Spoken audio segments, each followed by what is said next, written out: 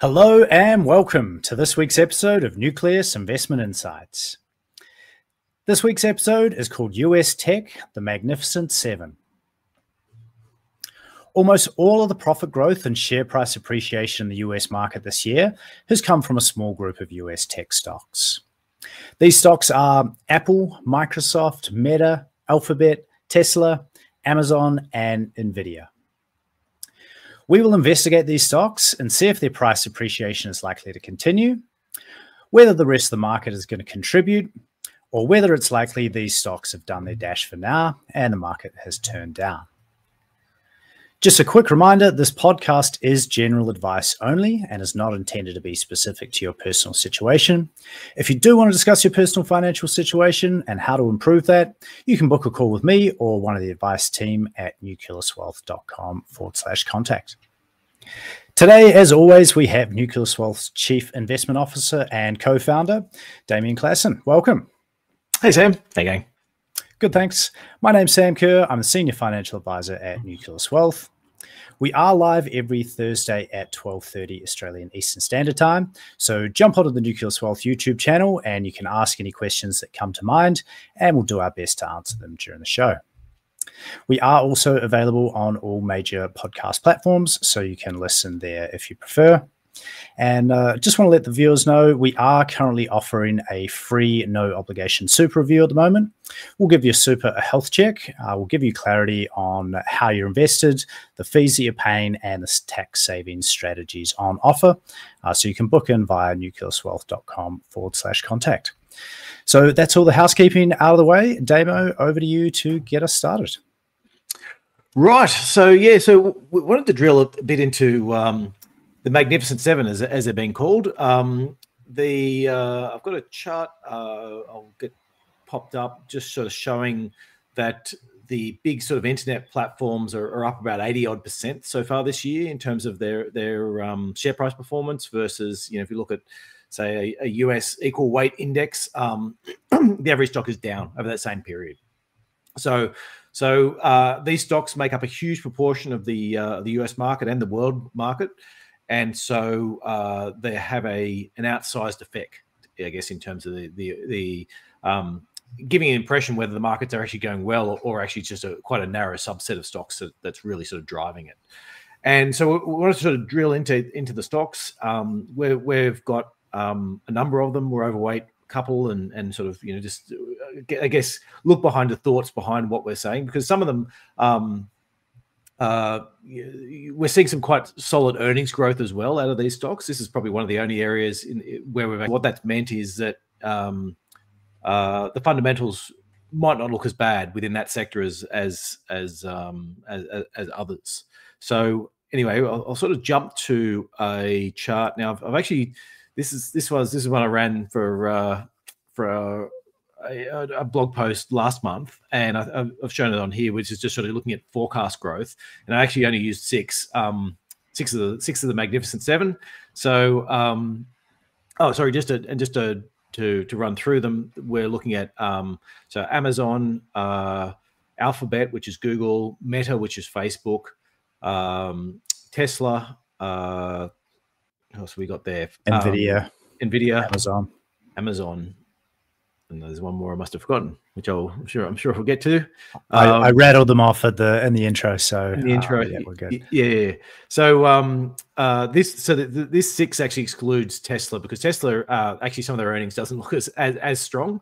They're actually sort of, especially in the fourth quarter, earnings are falling back a little bit from quite a strong one last year.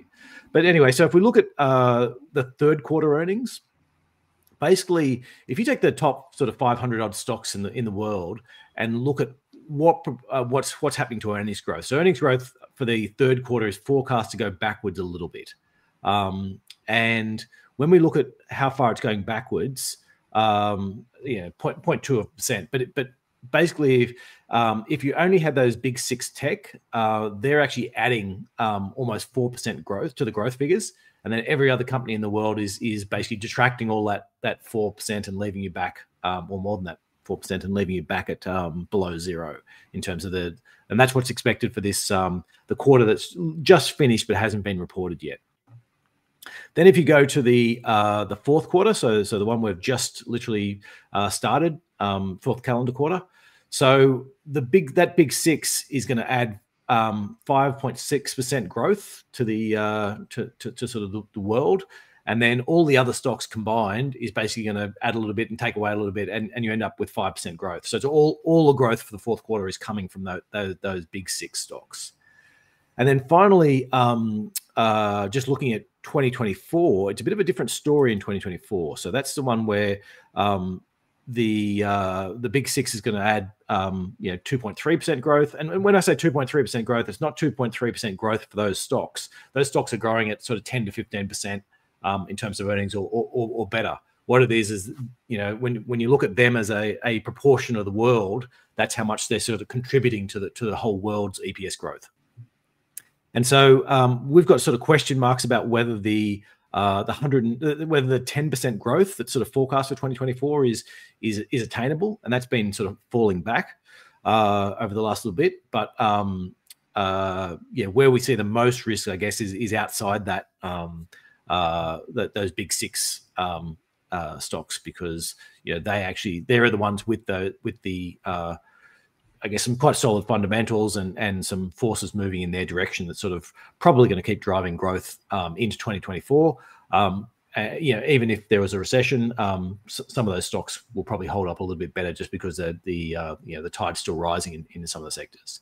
But anyway, I might flick to you for a quick message, Sam, and then we'll jump into the actual stocks and what we're seeing within each of them. We'll be back with the investment insights very shortly. Nucleus Wealth is an active and passive investment manager.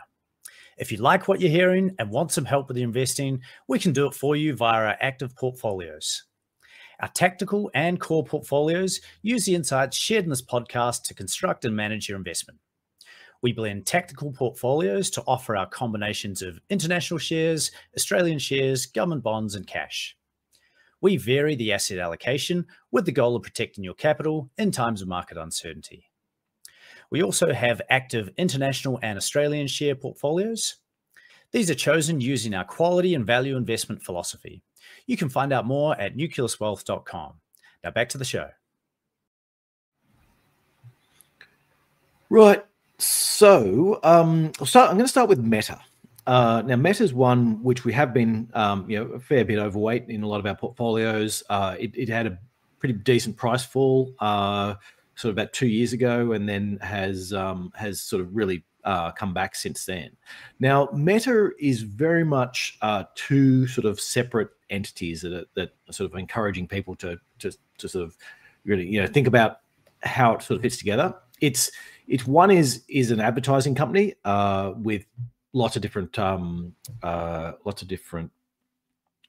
sites. The main one being Facebook, but also Instagram and lots of other sort of attached sites to those. So they're a very profitable business. It does sort of 120, 140 billion in sales. Their costs are much lower. And so, they make and basically makes all of the Meta revenue sort of comes from that area, and it makes pretty good margins within that. The costs aren't particularly high, and so within that sector, well over 30% margins you typically get. The issue is then they have this Reality Labs, and that's losing about 15 billion US dollars a year.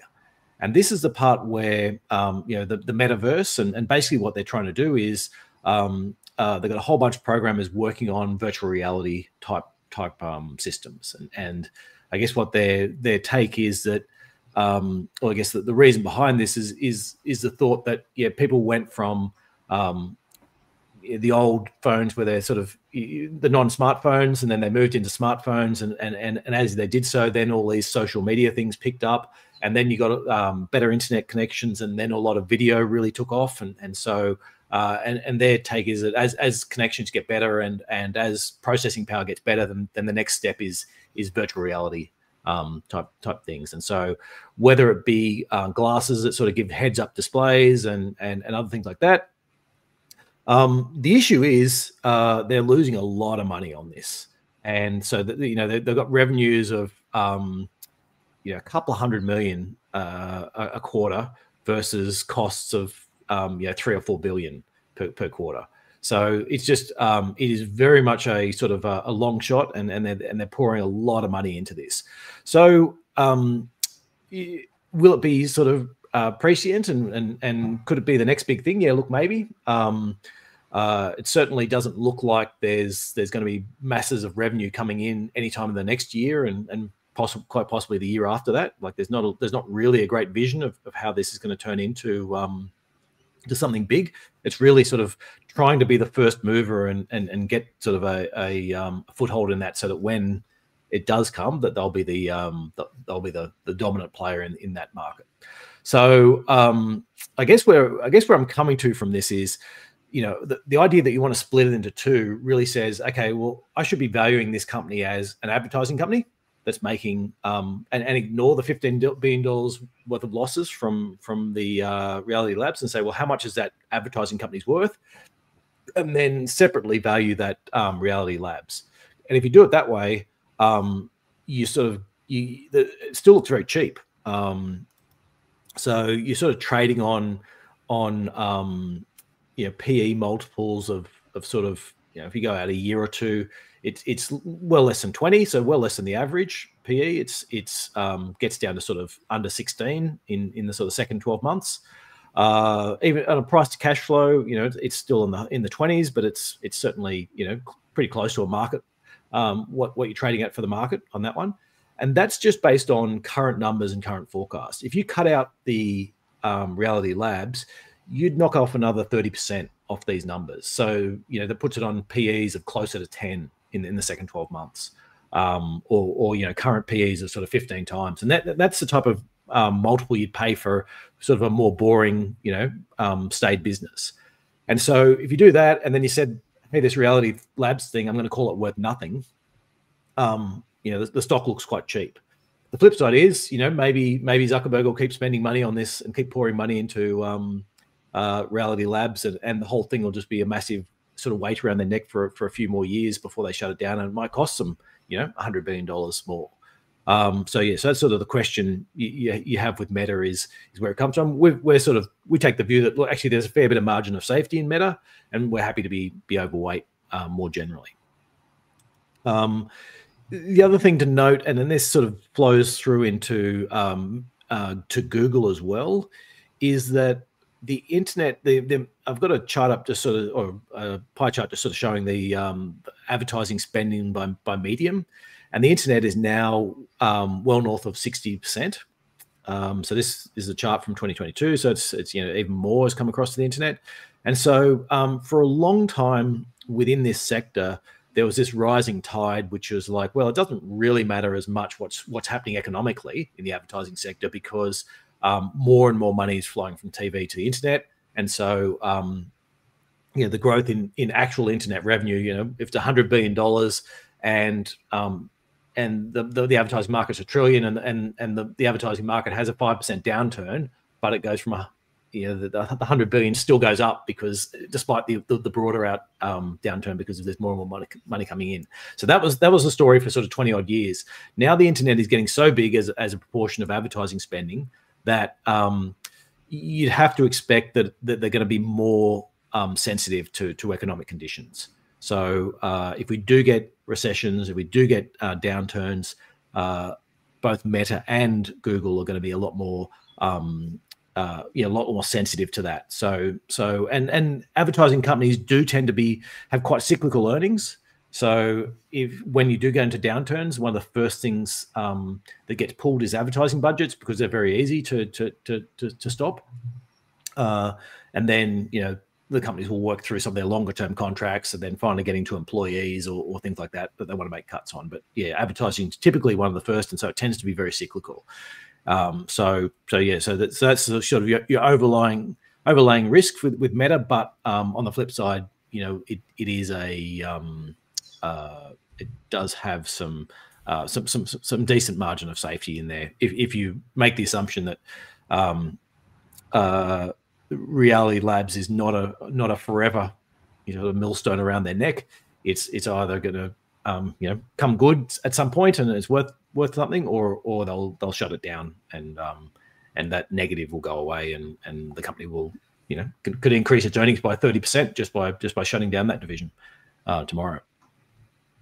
So that sort of leads into Alphabet or Google. So Google's sort of a bit of a mainstay in our portfolios.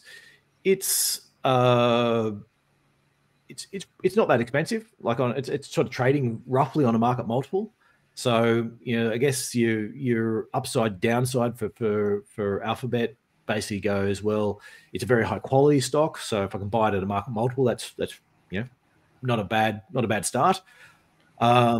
It's also it is quite sensitive as well. So if you do go into economic downturn, then some of those earnings numbers might be at risk. The flip side is they've got lots of AI upside, and they've lots of they're very much involved in a lot of the key parts, whether it be data centers, AI, sort of the shift online. They make up a whole bunch of the parts of the ecosystem, and so it's to buy a high quality stock at only slightly more expensive than market for me is usually a good sign. So it's another one where we're quite overweight within our portfolio, albeit we recognize some of the risks from cyclicality in that. One we think is a little bit more at risk is Apple. So Apple's very high quality earnings. It's a fair bit more expensive though. We've sort of got it in the 84th percentile of value. It's so basically in the bottom sort of 16% of stocks. So you do have to pay up for it. There are a number of sort of risks that are bouncing around for it. One is we've obviously got a decent amount of political tension between the US and China, and the US putting a lot of restrictions upon what technologies can be sent to China. Apple is reliant on China for not only manufacturing, but also for its a fair chunk of its sales. And it's one of the few companies of the ones we're going to talk about that actually does have that does actually sell into China. And so there is some risk of anti-American sentiment and crackdowns on government departments not buying Apple products and things like that within China that may lead to some risk on that side. Plus, China's having a fair bit of struggles in terms of its growth as well. And so, that was a bit of a growth engine was the Chinese consumer buying a lot of Apple products. And so there's sort of risk on two fronts from that: economic risks and also political risks. So for us, at these levels, it's not a stock, where we have it within our portfolio because it's such a large part of the index, but we're underweight this as a holding. So. And a lot of that stock is a stock we sort of, for a lot of clients, bought it at very cheap levels. And it's sort of one of those stocks, I guess the way we think about our portfolios is drifting in and between quality and value. When we find high quality stocks like Apple and they get back to be sort of average price, then we're happy to buy them and sort of leave them in our portfolios for a while. And then when they get expensive, we might, sell down a little bit, but not all of it, and go back a little bit more underweight, and that's sort of the position we're in at the moment is underweight in terms of the holdings. Another, one of the other big sort of hype areas of the market is obviously Nvidia, which we've spoken about a few times on this podcast, but it's worth just recapping some of the thoughts behind it because the earnings growth looks spectacular. It's this is a stock that sort of went from a couple $100 billion to well over $1 trillion in the last year. It's had a remarkable turnaround. There's some really hefty forecasts that are starting to come through now. So one of them I just wanted to highlight. I've got a chart up of private investment in artificial intelligence. This is global. So in 2022, it was 91 billion. And the latest forecast I've seen is that NVIDIA's forecast to do 90 something, I think maybe 95 billion by 2025. So, that 91 billion is the total sum of all salaries paid, all the computing power, all, everything that's gone into it is in that figure. And basically, the expectations are now that one company that's admittedly not even not actually even doing the artificial intelligence, just providing sort of hardware services to them, is going to do the same amount as a total market combined. So it might happen, but there is some really aggressive forecasting that's going into the numbers. It looks like NVIDIA will just make up. You'll need.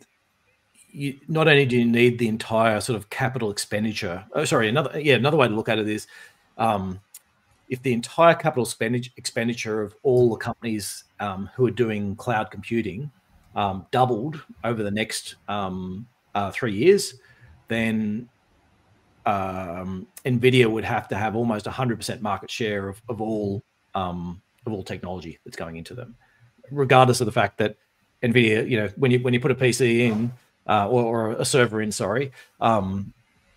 you don't just need the GPU chip that they're selling to do this. You actually also need power, and you need memory, and you need hard disks, and all that other stuff that goes into it is sort of is factored into that. So there's some great growth into it, but at current share price, you basically need to get it basically needs to give us some of the greatest growth ever seen. And I don't have any problems with some of the near-term forecasts about saying yes, they can sort of double and triple their revenues from where they were last year. I don't have any problems with that. It's the problem of when you start getting 2 or 3 years out and you're like, okay, now it's one thing to grow from 10 billion to 20 billion, but then to say that a company is going to grow from 50 billion to 90 billion in a year is just that order of magnitude harder, and especially when the market itself has not been that big. So anyway, we'll watch that space, but it's it's expensive. I'd love to buy it, but on fundamentals, but just can't justify the price. And I've got a sort of a twofold charts up. This is my example is Cisco. Now Cisco was one of the hyped stocks during the internet boom, so back in the early 90s. And on the left, we have a chart showing their earnings per share and how that's been a pretty great performance. So earnings is sort of 10 times higher than what it was 25 years ago. It's been this pretty steady line upwards, where just year after year they just keep getting that earnings growth coming through. The flip side is the chart on the right is showing their share price. And so if you had bought it at the peak of the hype cycle in 1999, you would have paid like $80 for it, and it's sort of currently $53. So you're still down 30-something% on what you would have bought it at. So it just sort of comes back to that. And Cisco's one is the stock that we own, So that's one that's in our portfolio, but we didn't buy it at I wouldn't have been out there buying it at $80, but certainly more than happy to own it at sort of at current levels.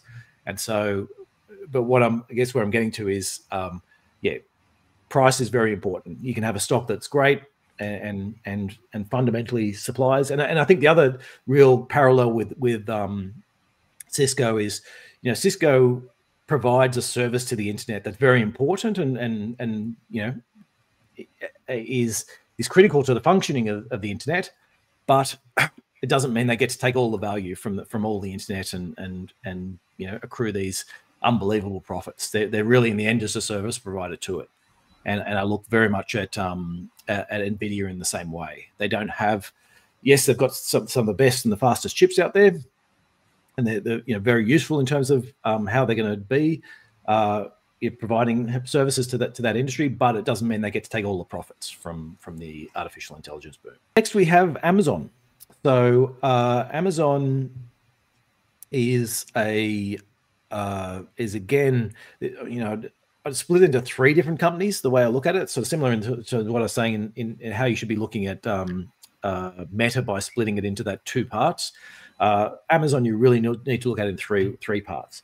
Now, the key part of Amazon is probably the least well known for ordinary consumers, but it's what's called AWS, Amazon Web Servers, and they're basically the market leader in cloud computing.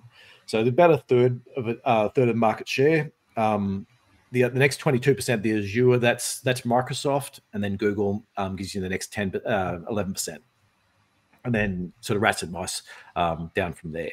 But the idea is that Amazon is an excellent top tier provider within this market. And when you look at Amazon's earnings, and what we're looking at is their basically their operating earnings relative to the sales. They do like 30% margins, or they were doing up to last year. They've fallen back a bit, the margins now, but 20 to 30% margins they do in Amazon Web Services, and growing quickly. And all the other businesses, sort of range between a very low margin of 1 or 2% and losses within that. And so when I think about this,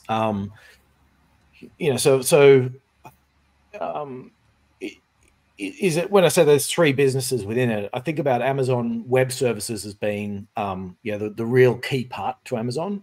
Then you have this Amazon US, and which is a behemoth within its sector, but it really doesn't make much money. So it does sort of 300 billion worth of revenue. So the revenues are great, and its margins sort of range between -1% to +3%. So what that means is, at 3% margins, you're doing $9 or $10 billion worth of profits.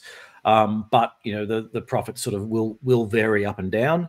But a nice business, a dominant player in the sector, by far and head and shoulders above all their competitors, and so a solid business within that.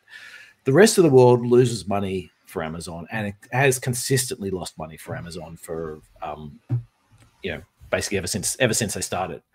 And so again, it's sort of a measure of breaking this up and looking at sort of forecasts for earnings, and saying, well, if earnings of, the current share price of Amazon is sort of, $120 something.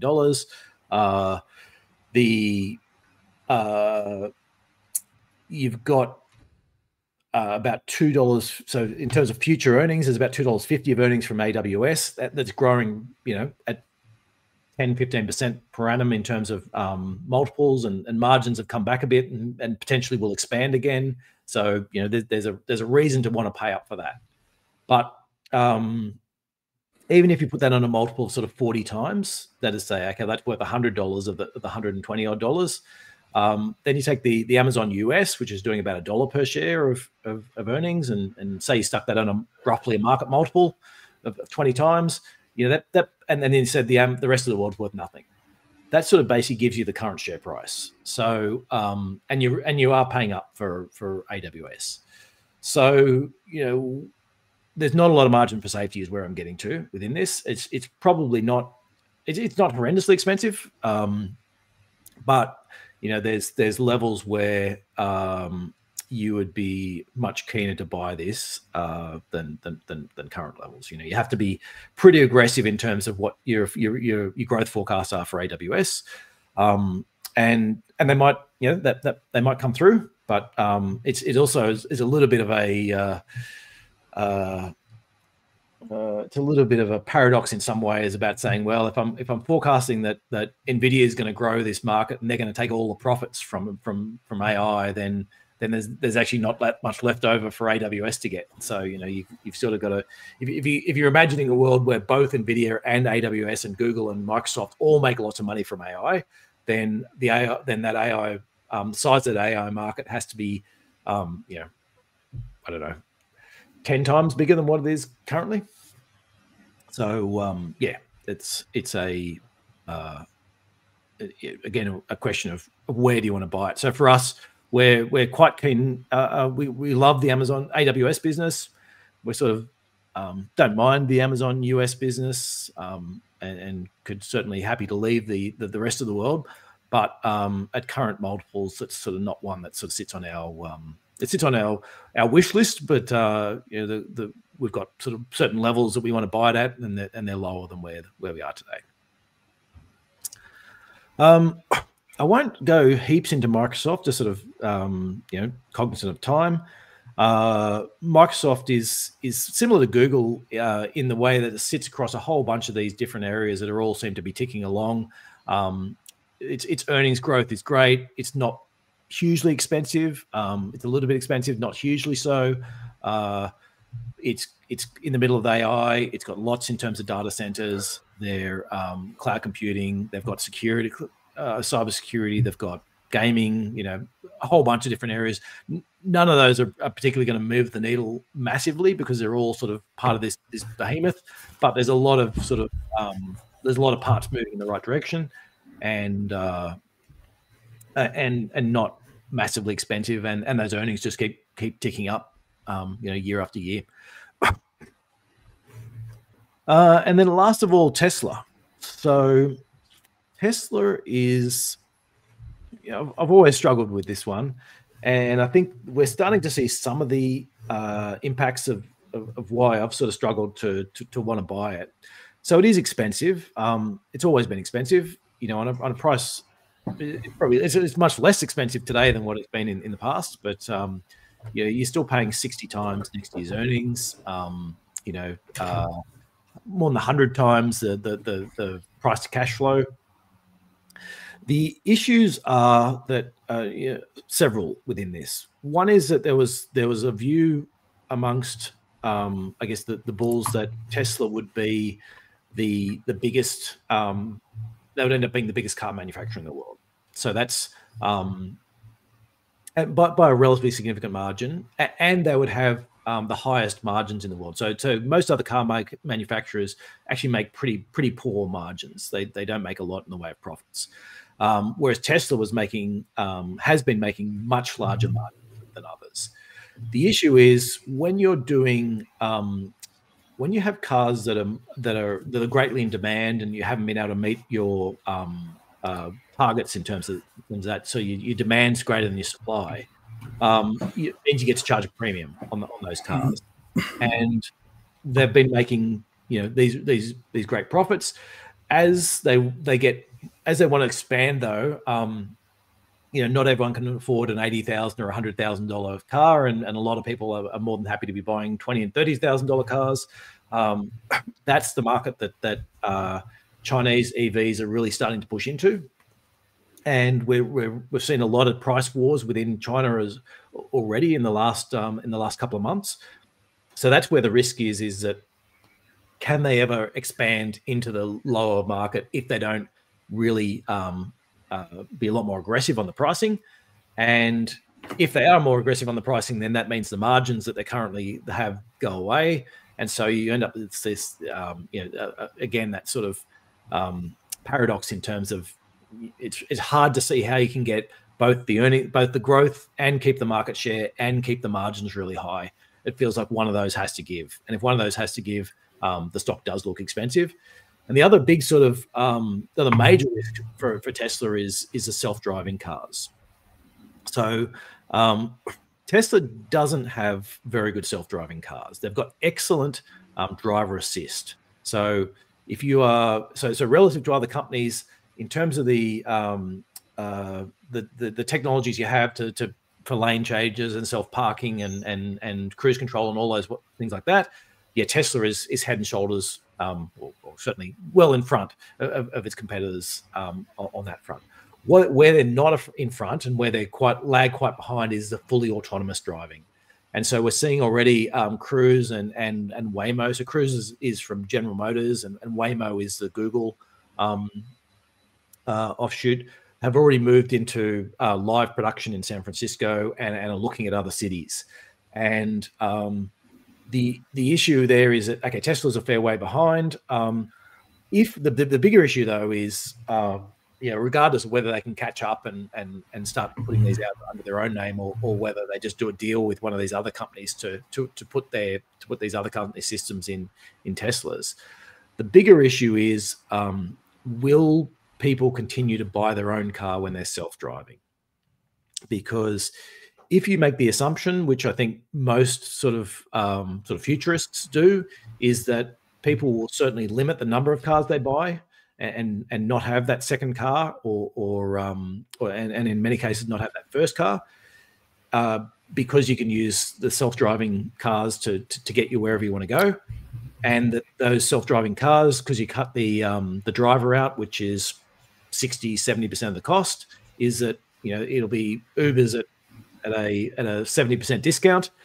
If that's the case, then you just don't need as many cars. Like most cars people buy, they will sit there and they'll drive.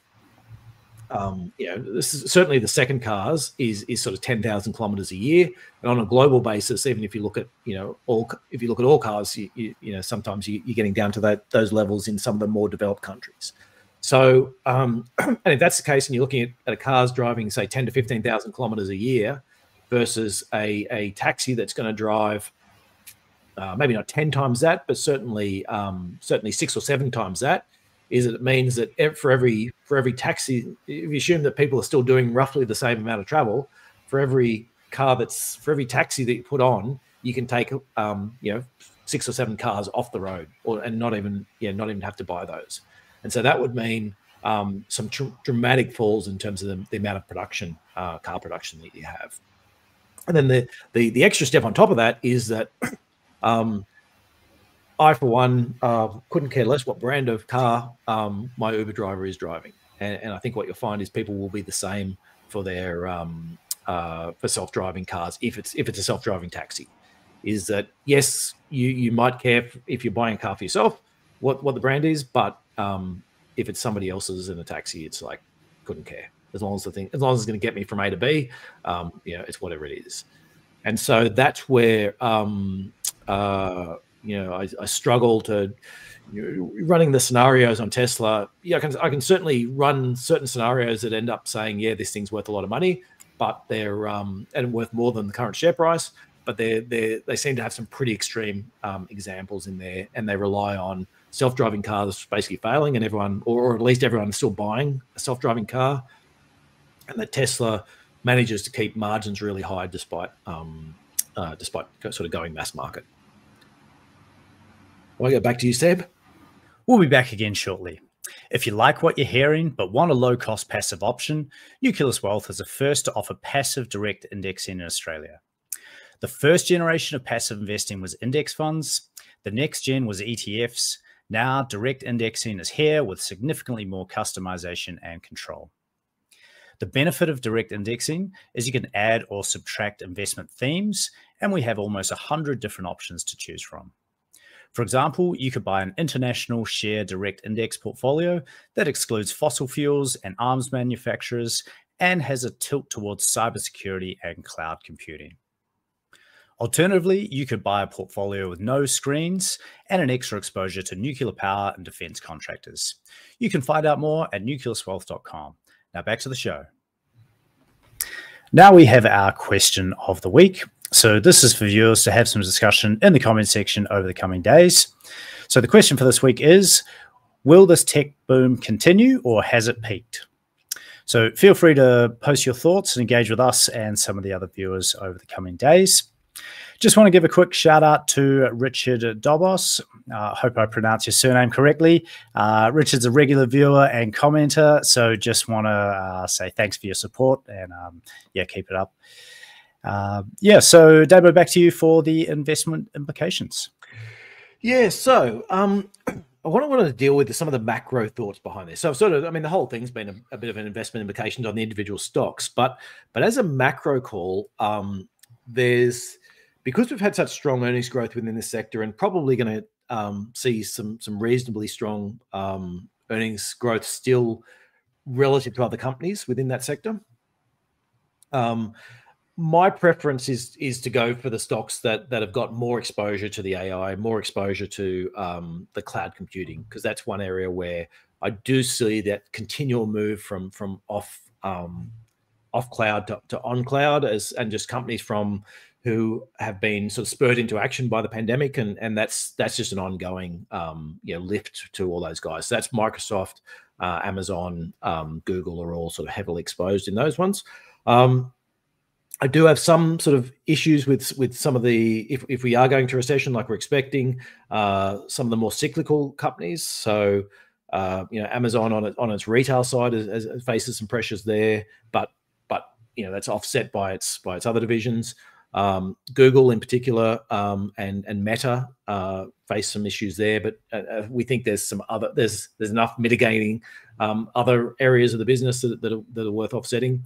And then Apple, where that's less so, that if we do go into downturn and more issues with China, so less likely to Apple, and then not at all in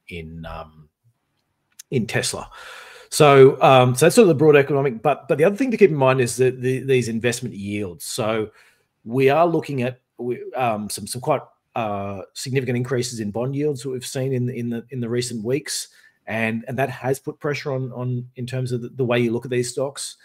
It is when bond yields are sort of 1 or 2%, then you look at these long growth companies, or companies with a better long-term growth profile, and you can put a higher valuation on them.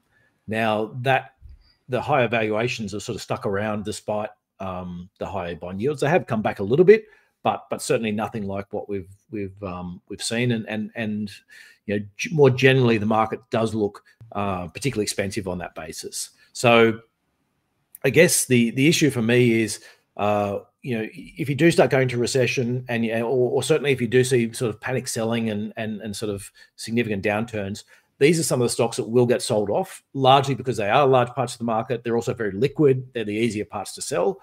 And I guess what I'm doing within my portfolios is looking for that as an opportunity to pick these up and buy more of them, because they do tend to be high quality companies, and it's a question about putting the lines in to say, okay, at what stage are we starting to pile up on these companies, and they are generally high companies that you want to sort of grab and stick in your bottom drawer and forget about. So for each of the stocks within that, we're sort of trying to track a figure where we're happy to get in to start buying more. Excellent. So, Damo, I just want to add as well, as the listeners would have heard, we do have the screens and tilts and a couple of ideas of how to get some extra exposure to these stocks if the investors want. We have a tilt called large technology stocks, so you can add them in across all the different portfolios on offer.